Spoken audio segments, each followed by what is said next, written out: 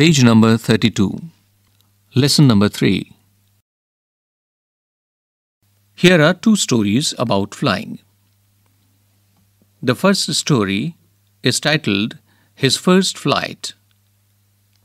The writer is Liam O'Flaherty. The second story, titled Black Aeroplane, is by Frederick Forsyth.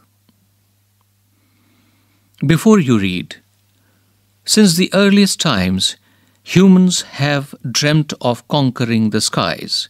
Here are two stories about flying. Number 1. A young seagull is afraid to fly. How does he conquer his fear? Number 2. A pilot is lost in storm clouds. Does he arrive safe? Who helps him? Now the first story. Title: His First Flight. The young seagull was alone on his ledge.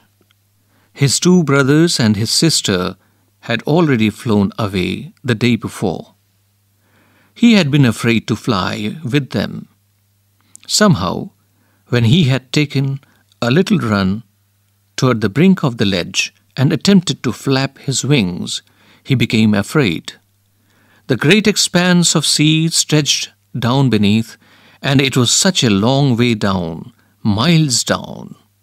He felt certain that his wings would never support him. So he bent his head and ran away back to the little hole under the ledge where he slept at night.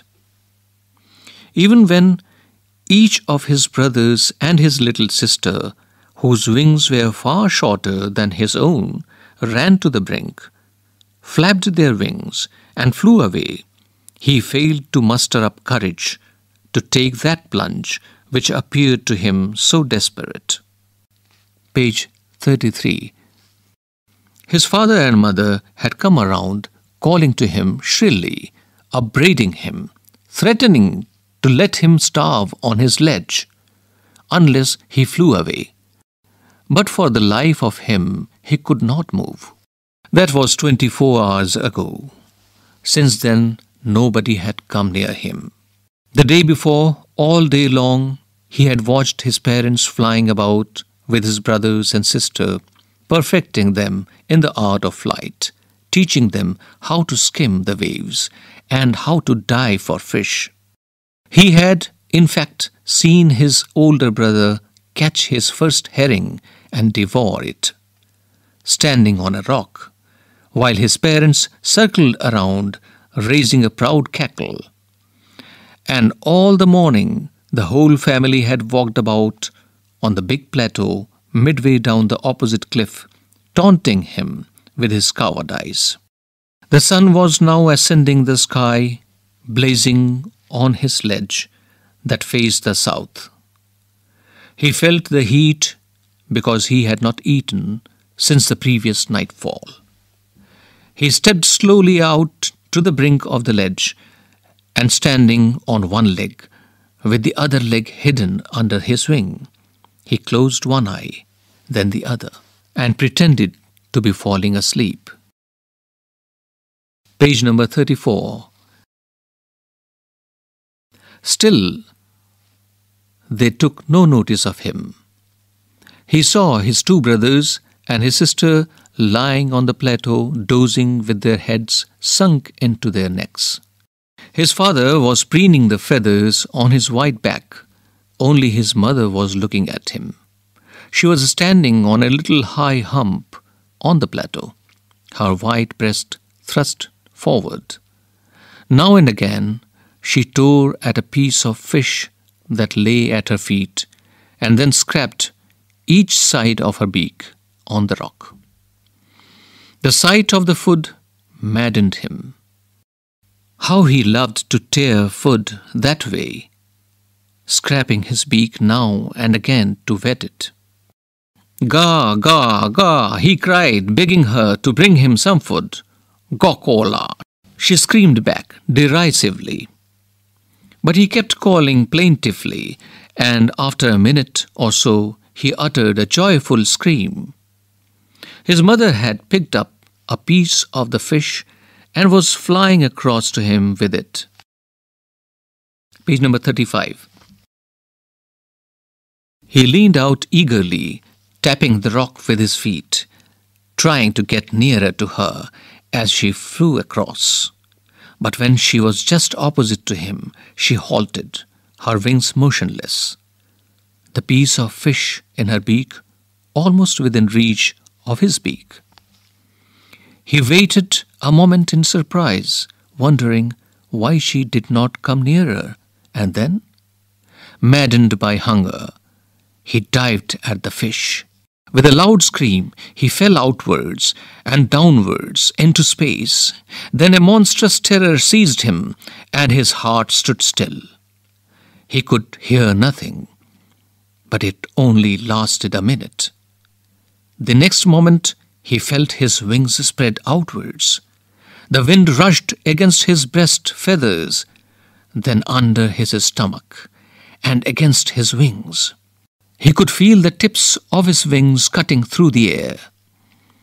He was not falling headlong now. He was soaring gradually downwards and outwards. He was no longer afraid. He just felt a bit dizzy. Then he flapped his wings once, and he soared upward. Ga, ga, ga, ga, ga, ga, gokola. His mother swooped past him, her wings making a loud noise. He answered her with another scream. Then his father flew over him screaming. He saw his two brothers and his sister flying around him, curveting and banking and soaring and diving. Then he completely forgot that he had not always been able to fly, and commended himself to dive and soar and curve, shrieking shrilly. He was near the sea now, flying straight over it, facing straight out over the ocean. He saw a vast green sea beneath him, with little ridges moving over it, and he turned his beak sideways and cawed amusedly. His parents and his brothers and sister had landed on this green flooring ahead of him. They were beckoning to him, calling shrilly. He dropped his legs to stand on the green sea. His legs sank into it. He screamed with fright and attempted to rise again, flapping his wings. But he was tired and weak with hunger, and he could not rise. Page number 36. Exhausted by the strange exercise, his feet sank into the green sea, and then his belly touched it, and he sank no farther. He was floating on it, and around him his family was screaming, praising him, and their beaks were offering him scraps of dogfish. He had made his first flight. Now the meanings of certain words. Page number 32. Ledge means a narrow horizontal shelf projecting from a wall or, here, a cliff. Upbraiding means scolding. To skim means to move lightly just above a surface, here the sea. Herring, a soft-finned sea fish. Preening means making an effort to maintain feathers. To whet means to sharpen. Derisively means in a manner showing someone that she or he is stupid. Dizzy means an uncomfortable feeling of spinning around and losing one's balance. Curveting means leaping like a horse. Banking means flying with one wing higher than the other. Page number 36. Thinking about the text. Number 1. Why was the young seagull afraid to fly? Do you think all young birds are afraid to make their first flight? Or are some birds more timid than others? Do you think a human baby also finds it a challenge to take its first steps? Number 2.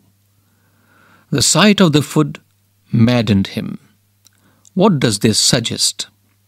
What compelled the young seagull to finally fly? Number 3. They were beckoning to him, calling shrilly. Why did the seagull's father and mother threaten him and cajole him to fly? Number 4. Have you ever had a similar experience where your parents encouraged you to do something that you were too scared to try? Discuss this in pairs or groups. Number 5. In the case of a bird flying, it seems a natural act and a foregone conclusion that it should succeed. In the examples you have given in answer to the previous question, was your success guaranteed, or was it important for you to try regardless of a possibility or failure? Speaking. We have just read about the first flight of a young seagull. Your teacher will now divide the class into groups. Each group will work on one of the following topics. Prepare a presentation with your group members and then present it to the entire class. Point number 1. Progression of models of airplanes. Point number 2. Progression of models of motor cars. Point number 3. Birds and their wingspan. Point number 4. Migratory birds tracing their flights. Now for writing. Write a short composition on your initial attempts at learning a skill. You could describe the challenges of learning to ride a bicycle or learning to swim. Make it as humorous as possible. Page number 37. Now the second story. The Black Aeroplane. The moon was coming up in the east behind me, and stars were shining in the clear sky above me. There wasn't a cloud in the sky. I was happy to be alone, high up above the sleeping countryside. I was flying my old Dakota aeroplane over France, back to England. I was dreaming of my holiday and looking forward to being with my family. I looked at my watch. 1:30 in the morning. I should call Paris Control soon, I thought. As I looked down past the nose of the aeroplane, I saw the lights of a big city in front of me. I switched on the radio and said, "Paris Control, Dakota DS 088 here. Can you hear me? I'm on my way to England. Over." The voice from the radio answered me immediately. "DS 088, I can hear you. You ought to turn 12 degrees west now. DS 088, over." I checked the map and the compass, switched over to my second and last fuel tank, and turned the Dakota 12 degrees west towards England. I'll be in time for breakfast, I thought. A good big English breakfast. Everything was going well. It was an easy flight. Paris was about 150 kilometers behind me when I saw the clouds. Storm clouds. They were huge. They looked like black mountains standing in front of me across the sky.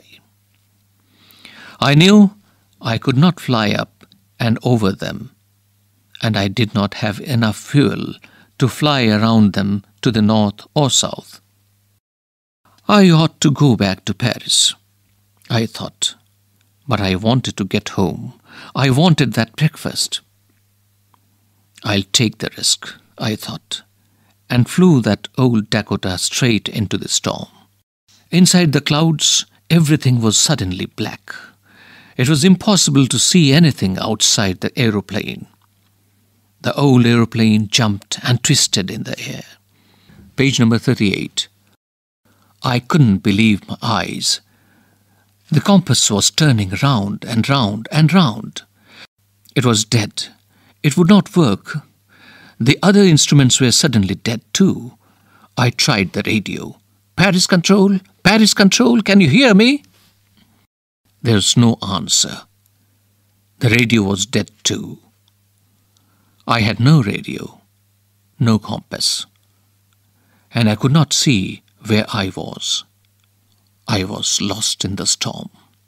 Then, in the black clouds quite near me, I saw another aeroplane. It had no lights on its wings, but I could see it flying next to me through the storm.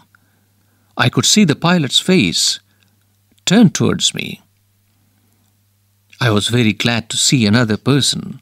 He lifted one hand and waved. "Follow me," he was saying. "Follow me." He knows that I am lost, I thought. He is trying to help me. He turned his aeroplane slowly to the north in front of my Dakota, so that it would be easier for me to follow him. I was very happy to go behind the strange aeroplane like an obedient child. After half an hour, the strange black aeroplane was still there in front of me in the clouds. Page number 39. Now there was only enough fuel in the old Dakota's last tank to fly for 5 or 10 minutes more. I was starting to feel frightened again, but then he started to go down, and I followed through the storm. Suddenly, I came out of the clouds and saw 2 long straight lines of lights in front of me. It was a runway, an airport. I was safe. I turned to look for my friend in the black aeroplane, but the sky was empty. There was nothing there. The black aeroplane was gone. I could not see it anywhere. I landed and was not sorry to walk away from the old Dakota near the control tower. I went and asked a woman in the control center where I was and who the other pilot was. I wanted to say thank you.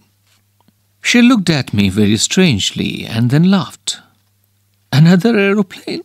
Up there? In this storm?" No other aeroplanes were flying tonight. Yours was the only one I could see on the radar.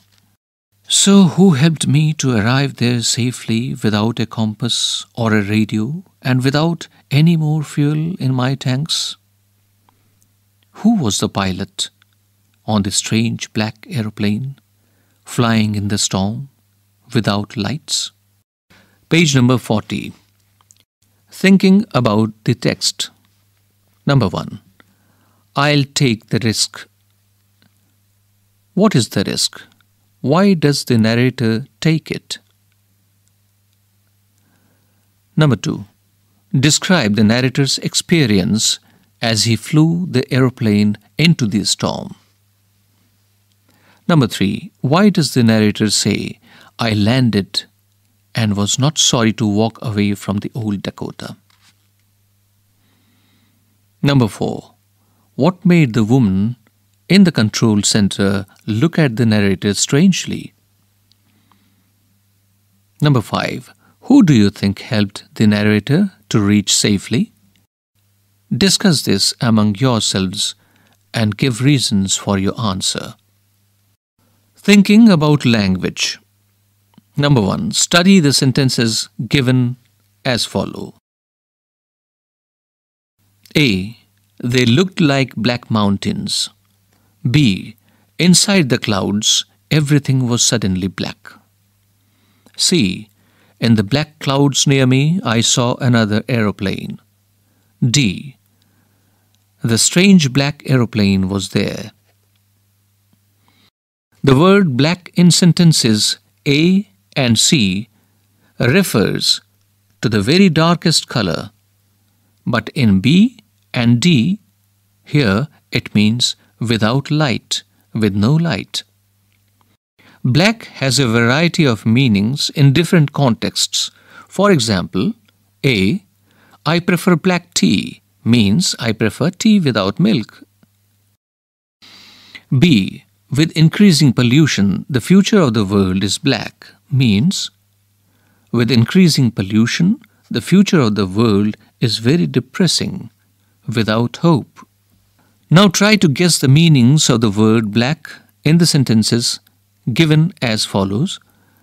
Check the meanings in the dictionary and find out whether you have guessed right. Number 1. Go and have a bath. Your hands and face are absolutely black. Blank space. Number 2. The taxi driver gave Ratan a black look as he crossed the road when the traffic light was green. Blank space for your answer. Number 3. The bombardment of Hiroshima is one of the blackest crimes against humanity. Blank space. Number 4. Very few people enjoy Harold Pinter's black comedy. Blank space. Number 5. Sometimes shopkeepers store essential goods to create false scarcity and then sell these in black. Blank space. Number 6. Villagers had beaten the criminal black and blue. Blank space. Page number 41. Now the second part. Look at these sentences taken from the lesson you have just read. A. I was flying my old Dakota aeroplane. B. The young seagull had been afraid to fly with them. In the first sentence, the author was controlling an aircraft in the air. Another example is children are flying kites. In the second sentence, the seagull was afraid to move through the air using its wings. Now match the phrases given under column A with their meanings given under column B. Now the phrases. Number 1. Fly a flag. Number 2. Fly into rage. Number 3. Fly along. Number 4. Fly high. And number 5. Fly the coop. Now the meanings under column B. Move quickly or suddenly. Be successful. Display a flag on a long pole. Escape from a place. Become suddenly very angry. Now the third part. We know that the word fly of birds or insects means to move through air using wings. Tick the words which have the same or nearly the same meaning. These words are swoop, flit, paddle, flutter, ascend, float, ride, skim, sink, dart, hover, glide, descend, soar, shoot, spring, stay, fall, sail, flap. Writing. Have you ever been alone or away from home during a thunderstorm? Narrate your experience in a paragraph. In this lesson, what we have done? Provided 2 stories about flying.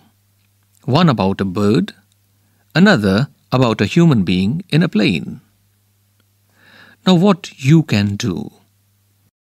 As they read the story of the seagull, students can be asked to imagine how a baby learns to walk and compare and contrast the 2 situations. Page number 42. After they read the second story, students should be asked for their ideas about the phantom plane. Was it really there, or did the pilot imagine it? If the students feel it was really there, who could have been piloting it? Ask students to narrate their own stories about flying. It could be about flying in an aeroplane, or flying a kite, or about watching a bird flying. In short, anything to do with flight. Give students 10 minutes to think quietly about the topic. During this time, they can make notes about what they want to say. Then ask for volunteer speakers. Now the compound words whose parts mean just the opposite or something else. Quicksand works slowly. There is no egg in eggplant, nor ham in hamburger. Neither apple nor pine is pineapple. Page number 43. How to tell wild animals. This poem was written by Carolyn Wells. This humorous poem suggests some dangerous ways to identify or tell wild animals. Read it aloud, keeping to a strong and regular rhythm. If ever you should go by chance to jungles in the east, and if there should to you advance a large and tawny beast, if he roars at you as you are dying, you will know it is the Asian lion. Or if sometime when roaming round, a noble wild beast greets you, with black stripes on a yellow ground, just notice if he eats you. This simple rule may help you learn the Bengal tiger to discern. If strolling forth a beast you view, whose hide and spots is peppered, as soon as he has leapt on you, you will know it is the leopard. It will do no good to roar with pain, he will only lip and lip again. Page number 44. If when you are walking round your yard, you meet a creature there who hugs you very, very hard, be sure it is a bear. If you have any doubts, I guess he will give you just one more caress. Though to distinguish beasts of prey, a novice might nonplus, the crocodile you always may tell from the hyena thus. Hyenas come with merry smiles, but if they weep, they are crocodiles. The true chameleon is small, a lizard sort of thing. He hasn't any ears at all, and not a single wing. If there is nothing on the tree, it is the chameleon, you see. Now the glossary for the meanings of certain words. Ground means background. Discern means make out or identify. Hide means animal skin. Peppered here means covered with spots. Caress means a gentle, loving touch. Novice means someone new to a job. Be nonplus or be nonplussed means it is usually used only in the passive. It means be puzzled or be confused or be surprised. Page number 45. Thinking about the poem. Number 1. Does dying really rhyme with lion? Can you say it in such a way that it does? Number 2. How does the poet suggest that you identify the lion and the tiger? When can you do so, according to him?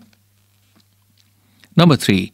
Do you think the words leapt and leapt in the third stanza are spelt correctly? Why does the poet spell them like this? Number 4. Do you know what a bear hug is? It's a friendly and strong hug, such as bears are thought to give as they attack you. Again, hyenas are thought to laugh and crocodiles to weep. The crocodile tears you must have heard as they swallow their victims. Are there similar expressions and popular ideas about wild animals in your own languages? Number 5. Look at the line, "A novice might nonplus." How would you write this correctly? Why is the poet's incorrect line better in the poem? Number 6. Can you find other examples of poets taking liberties with language, either in English or in your own languages? Number 7. Much of the humor in the poem arises from the way language is used, although the ideas are funny as well.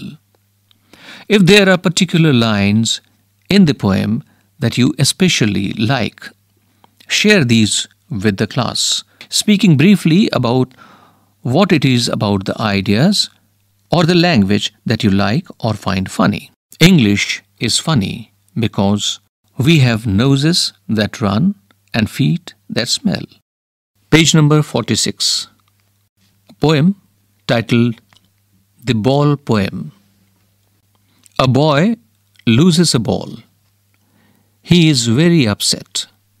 A ball doesn't cost much, nor is it difficult to buy another ball. Why then is the boy so upset? Read the poem to see what the poet thinks has been lost and what the boy has to learn from the experience of losing something. Now the poem. What is the boy now who has lost his ball? What is he to do? I saw it go merrily bouncing down the street and then merrily over. There it is in the water. No use to say, "Oh, there are other balls." An ultimate shaking grief fixes the boy as he stands rigid, trembling, staring down all his young days into the harbour where his ball went. I would not intrude on him. A dime, another ball, is worthless. Now he senses first responsibility in a world of possessions.